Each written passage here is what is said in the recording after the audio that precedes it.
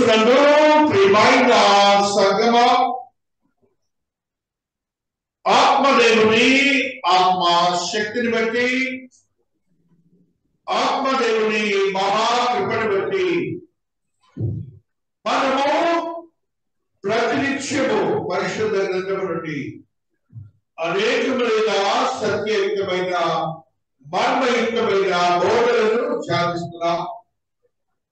తద్రీతిగా అతి క్రమములో మనం జీవిస్తుండగా మన ఆత్మీయతను, మన పరిశుద్ధతను, మన నీతిని క్రమపరుచుకొని బలపరుచుకొని ఆ మహాదేవుని సన్నిధిలో నిత్య జీవములకు వారసులై ఆయనకు మనము సాక్షులుగా ఉండాలని ఆ మహాదేవుని ప్రార్థించుకుని అర్థించుకుని ఆయనతో ఉండబోతున్నామని విశ్వాసంతో కొనసాగుతాం.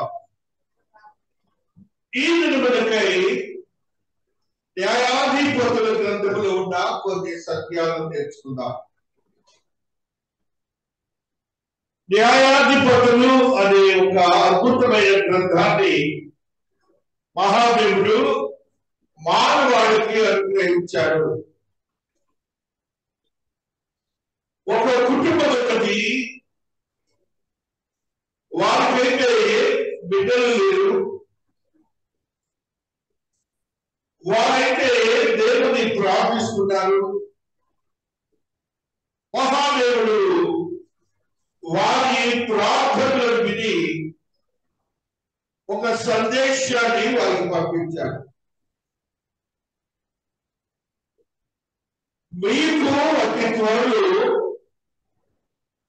ఒక బిడ్డ కలుగబోతున్నాడు. ఆ బిడ్డ పుట్టిన రోజు నుంచి ఆత్మతో నింపబడి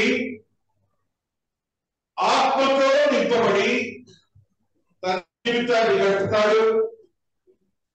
ఆ బిడ్డను మీరు నా కొరకు సిద్ధపరిచి నా పని నిమిత్తమే ఆ బిడ్డను మీరు వాడాలి అని ఆ తల్లిదండ్రులకు దేవాది దేవుడు సమాచారం పంపిస్తారు. ఆ యొక్క సమాచారం విన్నటువంటి భార్య భర్తలిద్దరు ఆ పంపిన వారికి బలు అర్పించడానికి ప్రయత్నం చేస్తారు. అయితే ఆ పంపిన యొక్క యోధులు దేవుని యొక్క పరిచారకులు అవి దేవునికే చెల్లించుదని వారికి ఒక ఆత్మీయ సందేశాన్ని ఇస్తారు. ఆ బిడ్డను దేవాది దేవుడు ఆయన పని నిమిత్తము పంపారు. ఆయన పరిశుద్ధాత్మ వరంతో నింపబడి అత్యంత బలవంతుడిగా ఉంటున్నాడు. ఈ లోకములో ఒక మనుష్యుడి కంటే అనేక వేల మంది మనుషుల యొక్క బలమును పొందినటువంటి ఆత్మ శక్తి గల యవనస్తుడిగా ఉంటున్నాడు. ఆ వ్యక్తి యొక్క జీవితంలో ఏర్పడినటువంటి శోధన మనం ఈ దినాన గ్రహించి మనకును శోధనలు ఉంటాయి. శోధనలు మహాదేవుడు ఈ దినాన మనందరితో మాట్లాడుతున్నారు. దేవునితో నివసించినటువంటి దేవుని ఆత్మ కలిగిన వ్యక్తి కూడా శోధనలో పడిపోయాడని, తన భ్రష్టత్వంలోకి వెళ్ళిపోయాడని గ్రంథము తెలియజేస్తున్నది. జాగ్రత్తగా వినాలి. ప్రతి మనుష్యుడు, ప్రతి యవనస్తుడు, ప్రతి ఒక్క విశ్వాసి దేవునితో ఉండవచ్చేమో, ఆత్మతో నింపబడిన వారిగా ఉండవచ్చేమో, ఆత్మీయతలో బలపరచబడిన వారిగా ఉండొచ్చేమో. అయితే మన బలహీనతను బట్టి మనము శోధనలో పడిపోతాం, పాపములోకి వెళ్ళిపోతాం. మరణానికి గురి కాబడతాం. కాబట్టి బహు జాగ్రత్తగా ఉండాలి విశ్వాసులమైన మనం. దేవుని యొక్క బలమున్నంత కాలము మనలను ఎవరు జయించలేరు. ఆ మహాదేవుడే మన పక్షమున ఉండి ఆయనే వేద్యము వేసి మనలను జయించే యోగ్యత ఎవరికి ఇవ్వక ఆయన పక్షంగా ఉంచే దేవుడిగా ఉంటున్నాడు. ఆయన మహాదేవుడు. మనమే మనముగా ఆ శోధనలో పడిపోతాం. బలహీన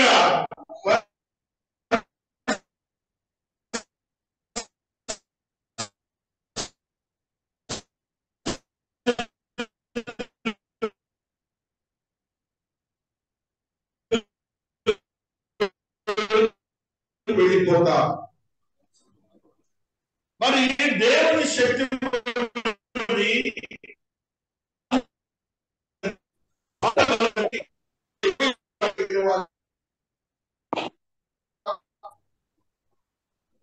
అయితే మరి ఎందుకు పడిపోతాం? పడిపోతే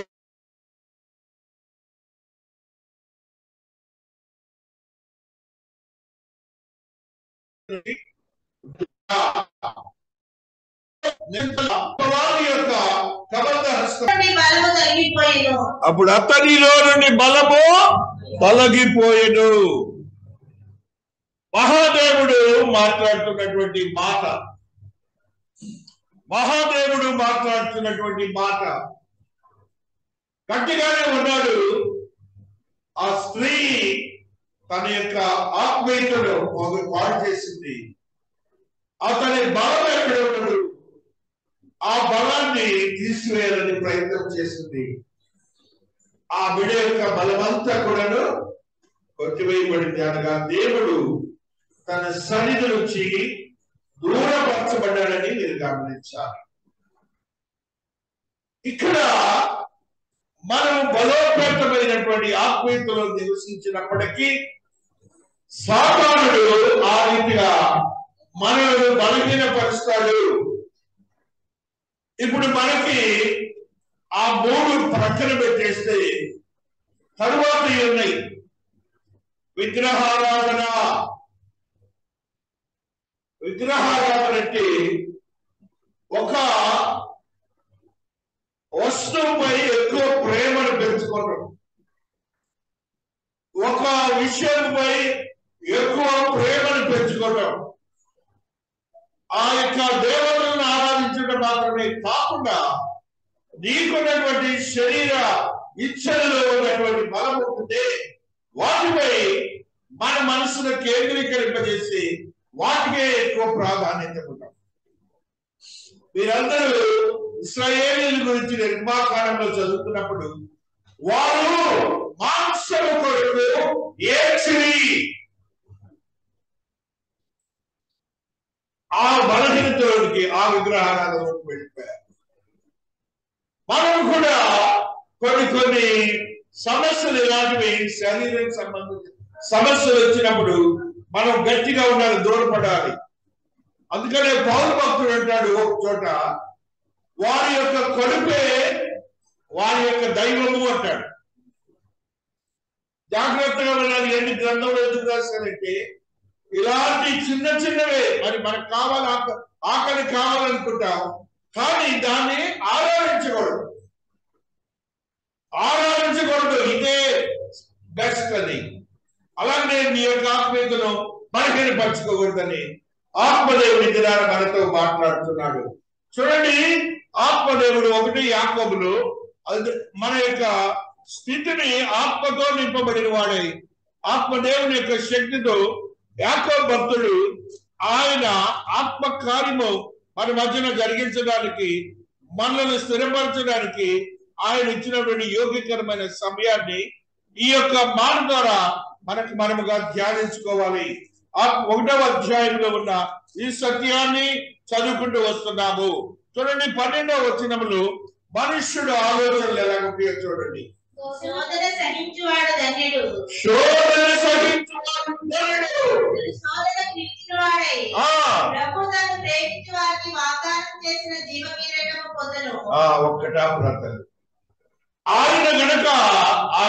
శోధనను జయించి ఉన్నట్లయితే సంసోను దేవుని జీవ కిరీటాన్ని కూడా పొందేవాడు.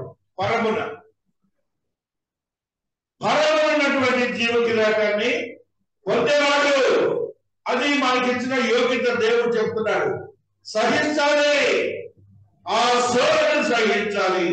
బలహీనత, దుఃఖము, వేదన ఇవన్నీ కూడా ఉంటాయి, సహించాల్సింది.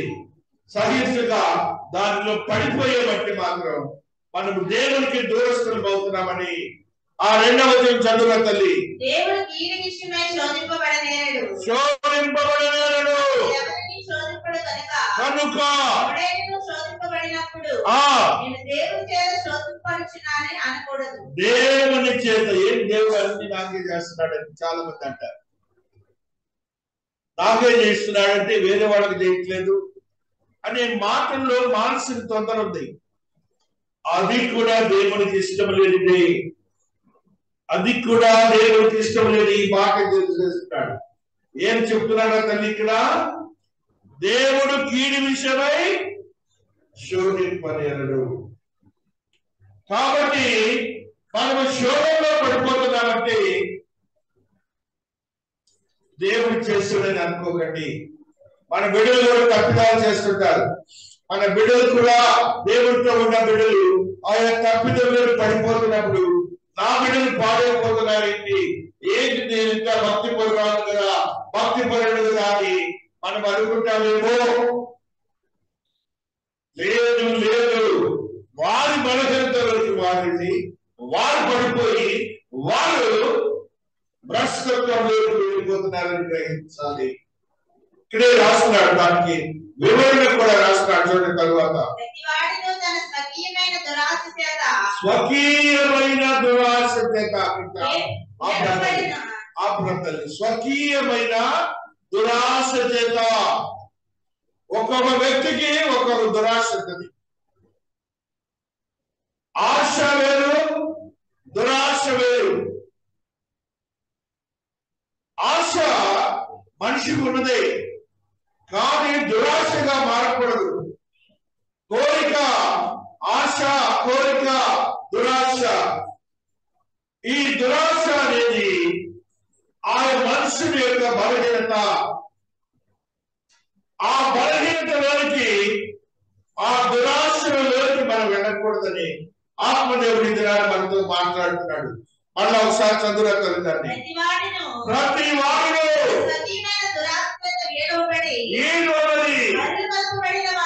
మరలు కోల్పోబడిన వాడే శోధింపబడెను.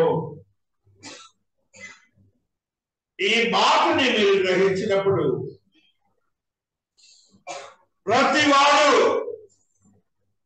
ప్రతివాడు దురాశ చేత, తన స్వకీయమైన దురాశ చేత ఈడ్వబడి.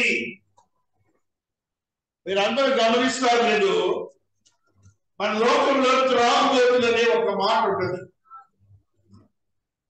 ఆ సమయం వచ్చిందంటే స్వకీయమైన దురాశని, ఆ సమయం వచ్చిందంటే ఈడవబడి. ఎవరు ఈడుస్తున్నారు వాళ్ళని? అప్పుడు తాగలేదు కదా, అప్పుడు వారు తాగలేదు కదా. ఇంట్లో బిడ్డలతోనే ఉంటారు, భార్యలతోనే ఉంటారు, స్నేహితులతోనే ఉంటారు. ఏదో అని స్వకీయమైన బలహీనం చేత వెళ్ళిపోతాడు. ఎక్కడికి వెళ్తారో అక్కడికి వెళ్ళిపోతాడు. ఆ బలహీనతగా ఆ సమయం రాగానే మరులు కొనుక్కబడి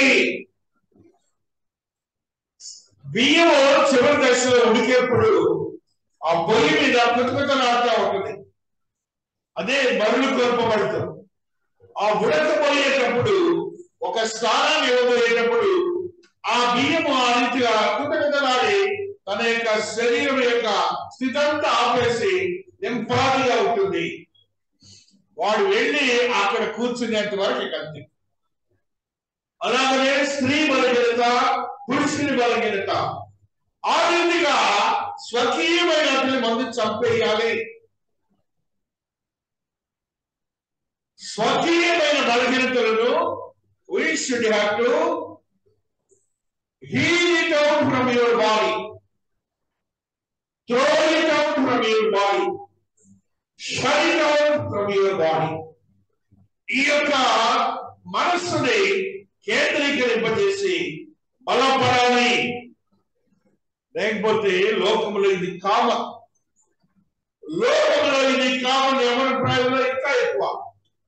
కాబట్టి మనం యోచించవలసింది ఏంటంటే మన బలహీనతలను ఏం చేయాలంటే ఆ బలహీనతలోంచి బలోపేతమైన ఆలోచనలతో స్థిరపరచబడాలి. నా యవ్వన ప్రాయంలో 1 సంవత్సరం నేను పోరాడే దేవుడితో జాగ్రత్త వినాలి. మీరు 17-18 ఏళ్ళప్పుడు ఎందుకు ఇది నేను ఆపలేదు, ఎందుకు నేను బలోపేతం కావాలేదని వాటిని నిద్ర లేకుండా పోరాడే దేవుడితో నేను చెప్తున్నాను. ఇవాళ నిద్ర లేకుండా పోరాడి ఆ శరీరేచ్ఛల నుంచి స్థిరత్వంతో కూడా బలాన్ని పొందుతున్నా. నాకు ఆకలి కావాలంటే నేను అడిగితేనే నాకు ఆకలి, మీకు తెలుసలేదు. నేను ఆకలి అంటే ఆకలి అవుతుంది. అది నా మైండ్ సెట్. మీ అమ్మగారు నన్ను సెటైర్ వేస్తా ఉంటుంది, నువ్వు అతిథులు వేయాలి. మహాదేవుడు ఇస్తాడు. ఆ బలహీనతలోకి మనము వెళ్ళకుండా ఏదైనా ధనం కూడా ఇవాటికి ఎవరు కేర్ మనీ ఇవాటికి కూడా లక్షలు లెక్కితే బలహీనం కాకుండా బలమైనటువంటి ఆలోచన కలిగి, అందుకని దేవుని సన్నిధిలో ఉండడానికి యోగ్యతనిచ్చాడు. మనుషుల ఆలోచన పచ్చకాలంలోకి ఎలా ఉంటుందా? మన చిన్నప్పుడు ఉండే మాట పచ్చగా ఉంటారు ఊరంతా. వాడు అనే ఆలోచనలోకి వెళ్తాడు. వాడు అలాంటి వాడు కాబట్టి క్రీస్తునందు ప్రియమైనటువంటి వారు స్వకీయమైన బలహీనతలు మానవుడికి ఉన్నాయి. ఎందుకంటే మానవుడు దేవుని చెట్ల నుండి దూరపరచబడ్డాడు కాబట్టి ఆత్మతో నింపబడిన ఆ సంశయం కూడా దిక్కులేదు. కాబట్టి ఆ బలహీనతలు ఏం తెలుస్తాయి మనకి? గో గో గో అంటే సాతానుడు వచ్చేస్తాడని అర్థం. సాతానుడు వచ్చి ఎలాగైతే ఆదిలో ఆ స్త్రీతో బలహీనపరుస్తాడు, ఆ పంట విషయమై ఎలాగ మాట్లాడతాడు, ఆ రీతిగా సాతానుడు మాట్లాడి కింద పడేస్తాడు. కాబట్టి మనం ఆ స్థితిలోకి వెళ్ళకూడదు. మనము దేవుని ఎరిగిన వారు కాబట్టి మా దేవుడు ఏం చేశాడంటే ముందస్తు వాక్యాన్ని మనకి ఇచ్చారు. ఆ వాక్యాన్ని బట్టి మనం స్థిరపరచబడాలి.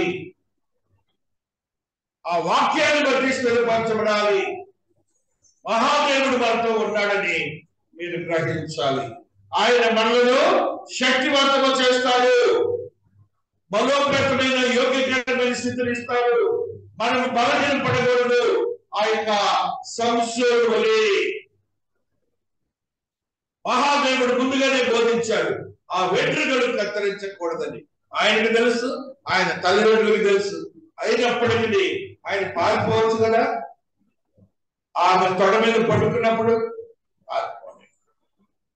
కాబట్టి మనము బలహీనతలో పడకపోతే, శోధనలో పడకపోతే ఆటోమేటిక్ గా మన బలోపేతమైన యోగ్యకరమైన దేవుని స్థితిని కలిగి ఉంటాం. పాపములో పడిపోము. ఆయన నిత్య జీవ కిరీటాన్ని మనం పొందుతామని ఆత్మదేవుడి దినాన్ని మనతో మాట్లాడుతున్నాడు. అక్కడే ఉన్నటువంటి మాటలు చూడండి. ఏడవబడి మరులు కొల్పబడిన వాడై శోధింపబడును. కాబట్టి మనము ఆ స్థితిలోనికి వెళ్ళకూడదు. బిడ్డలు వెళ్తారేమోనని మన కుటుంబ ప్రార్థనలోను మన డిస్కషన్లోను వారితో మాట్లాడాలి, వారిని బలపరచాలి, వారి యొక్క ఆత్మీయతను స్థిరపరచాలి. ఆ రీతిగా మన యొక్క కుటుంబాలని దేవునితో ఉండే కుటుంబాలుగా క్రమపరచాలని ఆత్మదేవుడు మాట్లాడుతున్నాడు. తర్వాత మాటలు చదువుల తల్లి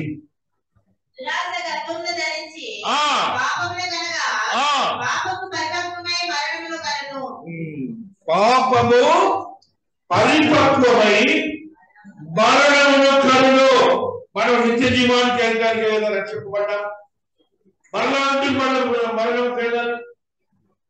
ఈ మధ్య కాలంలో ఇలా ఉంటుందని మనము గ్రహించి మన జీవితాన్ని బలపరచుకోవాలని ఆత్మదేవుడి దినాన్ని మనతో మాట్లాడుతున్నాడు. అక్కడే నెక్స్ట్ ఒక వర్షం చూడండి, చిన్న మాట ఉంటుంది అక్కడ. నా ప్రియ సహోదరులారా మోసపోకుడి.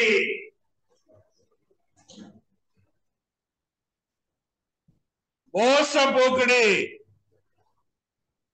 అంటే వాడు ట్రై చేస్తారు నీకు మోసం చేసి, అసలు వేరే ఉంటుంది కానీ అసలు వేరే ఉంటుంది ఇది అన్నట్టుగా వారు చూపించి మనలను మోసం చేసి మరణానికి గురిచేస్తారు. చేయలేరు. అపవాది అంత కొంత బలహీనలు కాకూడదు.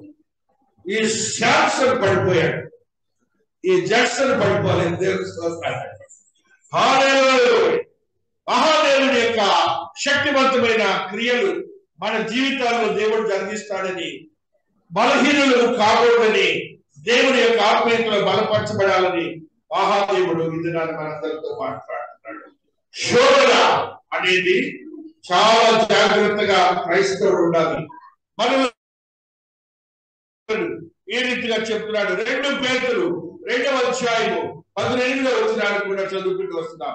2 పేతురు 2వ అధ్యాయము 18వ వచనము.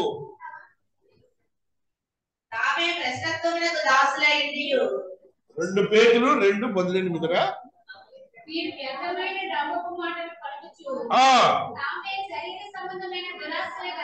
దురాశలు గలవారై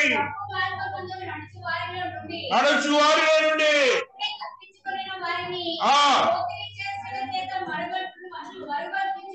మరుగొల్పుతున్నారు. భ్రష్టత్వమునకు దాసులయ్యుండి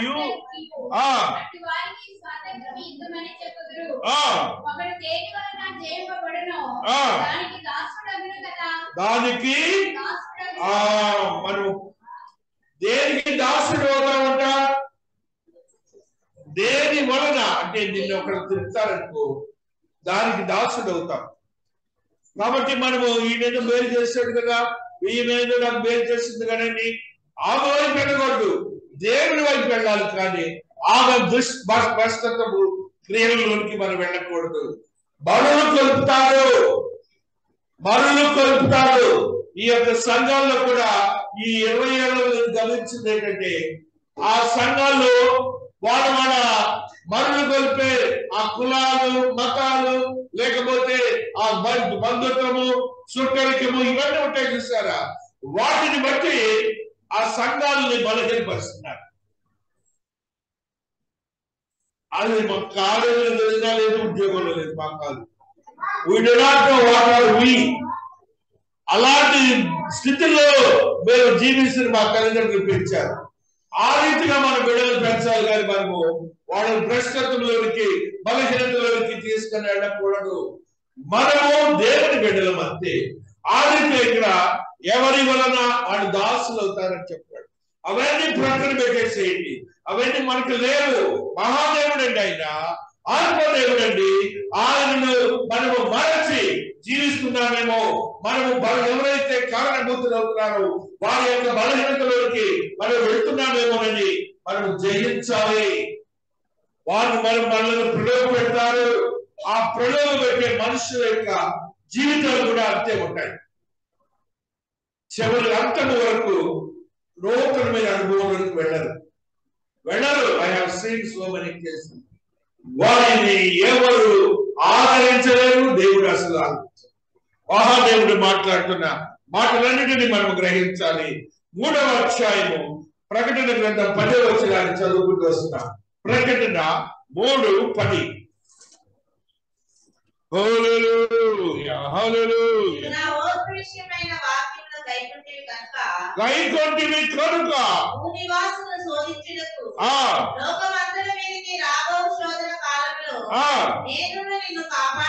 దేవుడికి ఒకసారి అందరూ స్తోత్రాలు చెప్పండి. దేవుడు అంటున్న మాట హల్లెలూయా, హల్లెలూయా. మహాదేవుడు అంటే ఆయన నేటిది రేపటిది జరగబోతున్నది రెండవ రాకడ గురించి చెప్తున్నాడు ఇక్కడ. ఏంటంటే చెప్తే మాటలు ఇట్లా మళ్ళీ ఒకసారి చదువుగా తల్లి. నీవు గైకొంటివి కనుక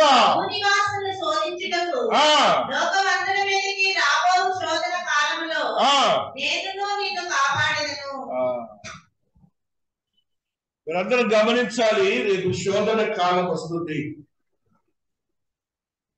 రేపు శోధన కాలం వస్తున్నది. గ్రేట్ ట్రిబ్యులేషన్ అని 3.5 సంవత్సరాల కాలము శోధన రాబోతుంది. గ్రేట్ ట్రిబ్యులేషన్, భయంకరమైన శోధన రాబోతుంది రేపు. ఇది కాలం స్టార్ట్ అయింది ఇప్పుడు. ఈ శోధనకి ఆయన ముందు చెప్పాడు. ఏం చెప్పాడు చదివిన మాటలో? నీవు నా మాట వాక్యమును ఏంటిదా ఓర్పు అని. ఓర్పు విషయమైన ఇప్పుడు అందరూ ఓర్పుతో ఉండి పాపములో పడిపోకుండా శోధనలో పడిపోకుండా మన జీవితాలు గడిపి దేవుడితో ఉంటే రేపు మహాశోధన కాలం అంట. ఎవరు గెలవలేదు ఆ శోధన కాలము. అది ఎవరు చేస్తారంట? ఆ శోధన చేసి ఆ సాతానుడు 3.5 సంవత్సరాల కాలము ప్రజల్ని హింసల్లోకి తీసుకొని వెళ్తాడు. ఇప్పుడున్న శోధనలు ఎవరి అంటే ఆ యొక్క అగ్నితో కాల్చబడిన మనము ఆ శోధనలోకి పడిపోకుండా ఈ వాక్యానుసారం జీవిస్తూ మనల్ని మనం బలపరచుకోవాలని పరిశుద్ధాత్మ దేవుడు మనందరితో మాట్లాడుతూ ఉన్నాడు. మహాదేవుని యొక్క ఆత్మీయతను మనము కనుగొని జీవించాలని ఆత్మదేవుడు మాట్లాడుతూ అక్కడే ఉన్న మాటను చూడండి. రాబో శోధన కాలంలో నేను నిన్ను దేవుడు ఇచ్చిన వాగ్దానం అంటే ఆయన నీకు నువ్వుగా కాపాడుకోవటం కాదు, నేను నిన్ను కాపాడుతున్నాను. నీ దేవుడు అంత గొప్ప దేవుడు. ఆ దేవుని యొక్క ఆత్మీయతలో బలపరచబడి నీవు జీవించాలి అనే స్థితిని నువ్వు కలిగి ఉండాలని ఆత్మదేవుడు మాట్లాడుతున్నాడు. మరి యొక్క మాటని అక్కడ ఆత్మదేవుడు మనతో చెప్తున్నట్టు నేను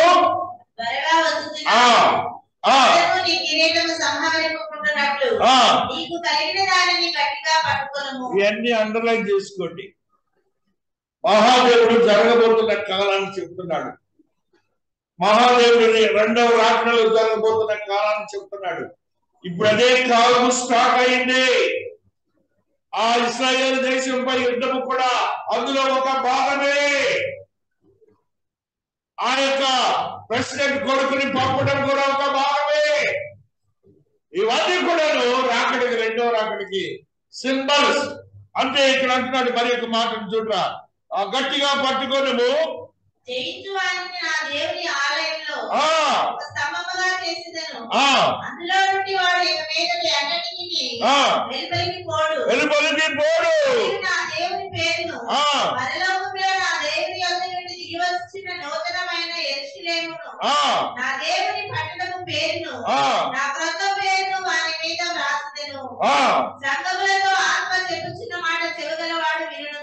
దేవునికి ఒకసారి స్తోత్రాలు చెప్పండి.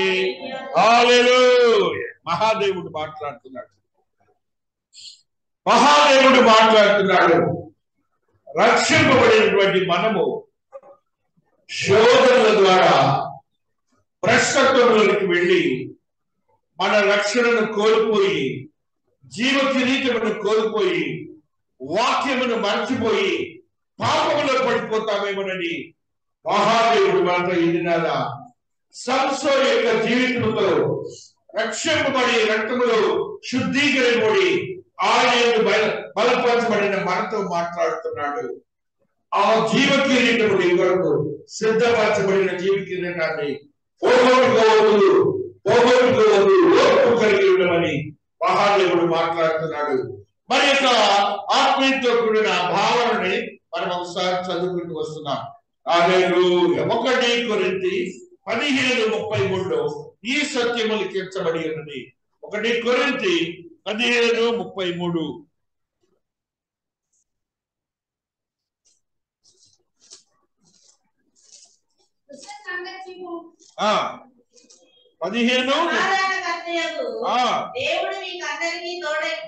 మోసపోకుడి దుష్ట సాంగత్యము నుంచి మంచి నడవడిని చెరుపును, నీతి ప్రవర్తన గలవారై మేల్కొని పాపము చేయకుడి. దేవుని గురించిన జ్ఞానము కొందరికి లేదు, మీకు సిగ్గుగలుడిగా ఇట్లా చెప్పుచున్నాను. అంటే ఎంత వివరంగా పౌరు భక్తుడిని దేవుడు ఎన్నిక చేసుకున్నాడంటే, ఎంత వివరంగా చెప్తున్నాడంటే చూడండి. ఆత్మదేవుడు మాట్లాడుతున్న మాట ఇది. మోసపోకుడి దుష్ట సాంగత్యము మంచి నడవడిని చెడుపును. దుష్ట సాంగత్యము మంచి నడవడిని చెడుపును. కాబట్టి నీవు నీ సాంగత్యము ఎలా ఉండాలి? నువ్వు నమ్మిన దేవుని వాక్యం ద్వారా ఆత్మీయతతో కూడిన స్థితిలోనే నువ్వు జీవించాలి. కానీ రకరకాలైన బోధలు ఇప్పుడు, రకరకాలైన బోధకులు ఇప్పుడు, రకరకాలైన బోధకుల సంఘాలు ఇప్పుడు ధనము అనే మోసముతో భ్రష్టత్వంలోకి తీసుకొని వెళ్తున్నారు. ధనము, దేవుడు ఒక చోట అంటాడు లూకాసు వార్తలో, ధనమును నన్ను మీరు ఏకరీతిగా ఆరాధించలేరు. ఇంగ్లీష్ లో అంటాడు, you cannot worship మ్యామన్ as well as God equally. కేజీవీలో రాస్తాడు. మ్యామన్ అంటే ఆ యొక్క మ్యామన్ అనే దేవత, ఆ దేవతను నన్ను ధన దేవత అనమాట. గ్రీక్ లో మనకి ఇక్కడ ఏదో ఒక దేవత ఉంటుంది, ఆ పేరు నేను ఉచ్చరించను. అక్కడ ఉన్నటువంటి మ్యామన్ అనే ఒక దేవత, ఆ దేవతను నన్ను ఏకరీతిగా మీరు ఆరాధించలేరు. బలహీనులు కాకండి, ధర్మం కోసం బలహీనులై మీ దేవుని సాంగత్యాన్ని వదులుకోకండి అని ఆ లూక్ లో ఉన్న ఆ మాటను ఒకసారి మనం రీఇటరేట్ చేసుకుందాం. లూక్ లో 16లో ఆత్మదేవుడు మాట్లాడుతున్న మాట ఈ రీతిగా ఉంటున్నది. అన్యాయపు సిరి వలన స్నేహితులు సంపాదించుకునుడి. ఎందుకనగా ఆ సిరి మిమ్మల్ని వదిలిపోవునప్పుడు నిత్యమైన నివాసంలో మిమ్మల్ని చెప్పుకుందరని మీతో చెప్పుచున్నాను. అది పోయిందనుకో, మనం నిత్య నివాసంలోకి వెళ్ళాం కదా. ఆ చివరి 11వ వచనం చదువురా. ఏ సేవకుడును సేవింపలేడు, వాడు ఒకరిని ద్వేషించి ఒకరిని ప్రేమించును, లేక ఒకరిని అనుసరించి ఒకరిని తృణీకరించును. అంతే.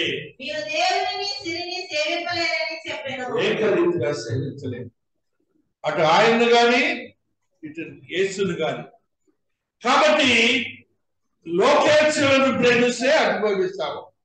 ఇక నీవు దేవుడిని మర్చిపోతాం. దేవుడిని మర్చిపోయి ఏమవుతాం? భ్రష్టత్వంలోకి వెళ్తాం, నీతికి రీతాన్ని పోగొట్టుకుంటాం, మరణంలోనికి వెళ్ళిపోతాం. ఎందుకు వెళ్ళి మనకి ముందుగానే దేవుడు చెప్తున్న మాటల్ని మనం గ్రహించాలి. ఆయన సుస్పష్టంగా చెప్పిన మాట ఇది. బ్యూటిఫుల్ గా దేవుడు మనతో మాట్లాడుతున్నాడు. ఆ మొట్టమొదటి అమ్మాయి చదివిన మాట చూడండి. అన్యాయపు సిరి వలన స్నేహితులు సంపాదించుకునేది, ఎందుకనగా ఆ సిరి మిమ్మల్ని వదిలిపోవునప్పుడు నిత్యమైన నివాసంలో మిమ్మల్ని చేర్చుకుందరని మీతో చెప్పుచున్నాను. ఆ సిరి, అన్యాయపు సిరి అంటే ఈ లోక ధనాన్ని దేవుడు అన్యాయపు సిరి అంటున్నాడు. ఈ లోక ధనాన్ని అన్యాయపు సిరి అంటున్నాడు. ఆ పరమమైనటువంటి సిరిని న్యాయమైన సిరి అంటున్నాడు. అది మనకు కావాలి, ఆ సిరి కావాలి.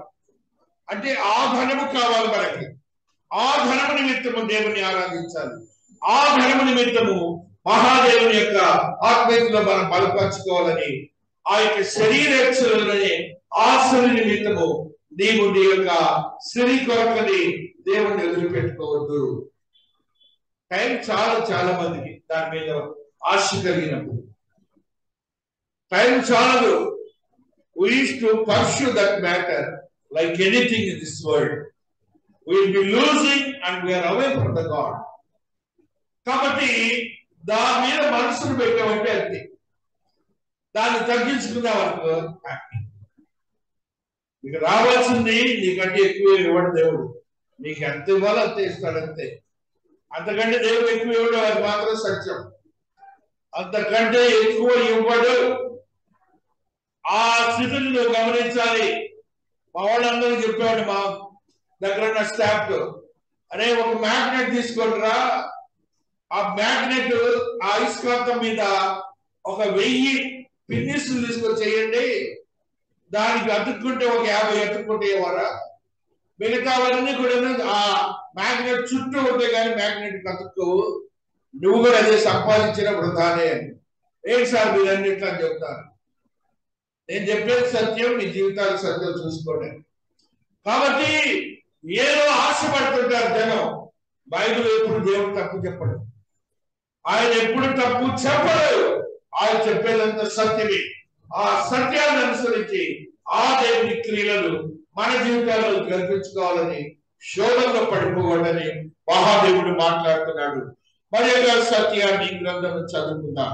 హెబ్రీయులకు రాసిన పత్రిక 2వ అధ్యాయము 18వ వచనం.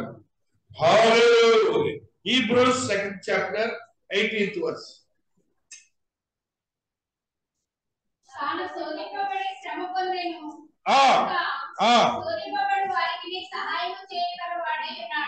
శోధింపబడిన వారికి సహాయము చేయగల వాడై ఉన్నాడు. దేవుడు, మన దేవుడి సంగతి చెప్తున్నాడు ఇక్కడ. ఆయన శోధింపబడ్డాడు ఈ లోకములో. తాను శోధింపబడి శ్రమ పొందెను కనుక నువ్వు శోధింపబడితే వారికి సహాయము చేయగలవాడై ఉన్నాడు. నీ దేవుడు అంత గొప్ప దేవుడు. నువ్వు శోధింపబడుతున్నావు అనుకో, బలహీనతలతో. ఆయన ఎక్కడ శోధింపబడ్డాడు చెప్పండి? యేసయ్య ఆయన 40 దినములు ఉపవాసం ఉంటారు, ఉపవాసం ప్రార్థన చేస్తారు, 40 దినములు ఆహారం లేదు, అడవిలో ఆయన ఉంటారు. ఆ శోధింపబడినటువంటి అక్కడ జంతువులతో వీటితో శోధింపబడి బయటకు వచ్చిన తర్వాత ఆ యొక్క సాతానుడు వచ్చి అంటాడు, నువ్వు దేవుడు కదా, ఈ రాళ్లను రొట్టెలుగా చేయి అంటాడు. అయ్యా నువ్వు దేవుడు కదా, ఈ యొక్క ఆకాశం ఈ కొండ మీద నుంచి దూకబెట్టాడు. నువ్వు దేవుడు కదా, ఈ లోకాన్ని నువ్వే కదా ఏలేది, దీనిని స్వాధీనం చేసుకోమంటాడు. అది నేను ఇస్తాను అంటాడు. కరెక్టే. శోధన ఇది సాతాను రాజ్యం, ఇది సాతాను రాజ్యమే. ఆ మూడింటికి సమాధానం వాక్యంతో దేవుడు చెప్తాడు, కానీ అసలు ఏ మాత్రము కూడాను ఆ సాతానుడికి సమాధానం చెప్పాడు. అందుకని ఆయన శోధింపబడి కూడా జయించబడ్డాడు. మనం కూడా ఏదేదో అంటుంటారు. బిల్లీ గ్రాహం గారు అప్పుడు ఉద్యోగం చేస్తున్నప్పుడు రోజుల్లో ఇంగ్లీష్ సర్వీస్ లో మాట్లాడేవాడు ఎక్కువ. అన్నానికి మనం పోగిపోయామంటే బోర్లో పడిపోతాం. కాబట్టి మనము శోధింపబడితే నీ దేవుడు శోధింపబడి నిన్ను శోధింపబడటానికి సహాయం చేయడానికి సిద్ధంగా ఉంటాడు. నువ్వేం భయపడద్దు, ఆ శోధనలోకి నువ్వు వెళ్ళొద్దు, నీ ఆత్మదేవుడు తెలియజేస్తున్నాడు. మరలా ఒక మాట చదువుకుందాం. యాకోబు పత్రికలో 3వ అధ్యాయం 12వ వచనం చదువుతాం. యాకోబు పత్రిక 3వ అధ్యాయము 12వ వచనం.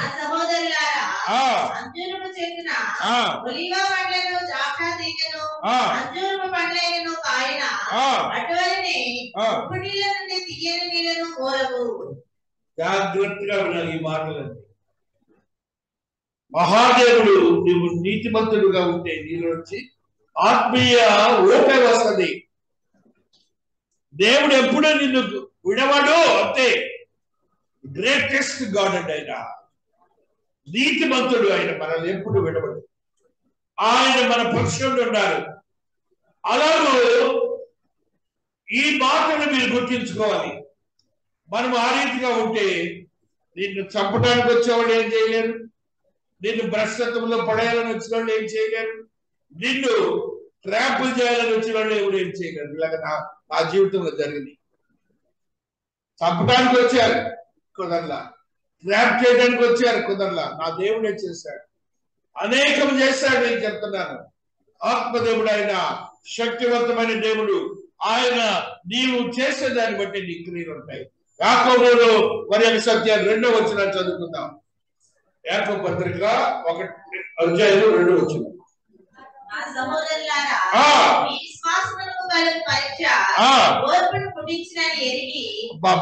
ఓర్పును పుట్టించినని ఎరిగి మీరు నానా విధమైన శోధనలో పడినప్పుడు అది మహా ఆనందమని ఎంచుకుని. ఇది కూడా అండర్లైన్ చేసుకోండి మీ జీవితాలు. మీ విశ్వాసంలో నుండి మీకు ఓర్పునిస్తుంది. విశ్వాసాన్ని పోగొట్టుకోకండి. మీరు ఇస్తాడు, దేవుడు ఇస్తాడు. దేవుడు ఇస్తాడు కంటే 90 ఏళ్ళకి గర్భం తెచ్చాడు. జరగనివి జరిగేట్టు చేస్తాడు నీ దేవుడు. అంతే, జరగనివి జరిగేట్టు చేస్తాడు నీ దేవుడు. ఆత్మకార్యం జరిగిస్తాడు నీ దేవుడు. ఇక్కడున్న మాట బ్యూటిఫుల్ వర్డ్ రాస్తున్నాడు. ఓర్పును పుట్టించునని ఎరిగి నీ విశ్వాసం. నీకు ఓర్పునిస్తుంది నీ విశ్వాసం. ఆ రీతిగా నువ్వు ఆత్మీయతలో బలపరచబడాలని మహాదేవుడు తెలియజేస్తూ ఉన్నాడు. ఆ రీతిగా మన జీవితాన్ని బలపరుచుకొని భద్రపరుచుకుందాం. శోధన అనే దాన్ని మనం జయిద్దాం. మన ఆత్మీయతలో బలపరచబడ్డాం. మహాదేవుడు నిన్ను నన్ను ప్రేమించి అనుగ్రహించిన ఈ వాక్యానికి మహాదేవుడికి ఎంతో కృతజ్ఞతలు చెందుదాం. దేవుడు ఈ వాక్యమును దీవించి ఆశీర్వదించును గాక. ఆమేన్. కొనియాడతరమే కోమల హృదయ కొనియాడతరమే